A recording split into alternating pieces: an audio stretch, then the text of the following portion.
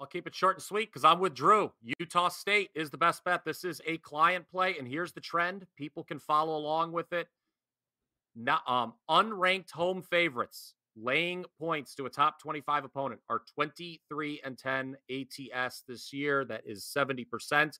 I would not be afraid to play this money. I played a money line Utah State this morning, and I would, if you want to do that, go ahead because there have also been multiple instances of this where we've had those unranked home favorites win straight up but not cover, Joe. So I think like the straight up trend is at least 26 and 7 when you have a situation like this. Utah State playing with revenge. We talked about San Diego State, some of their troubles on the road previously, particularly last 3 years here in Logan, 0-3 straight up and against the number. I am on Utah State as my best bet for this evening.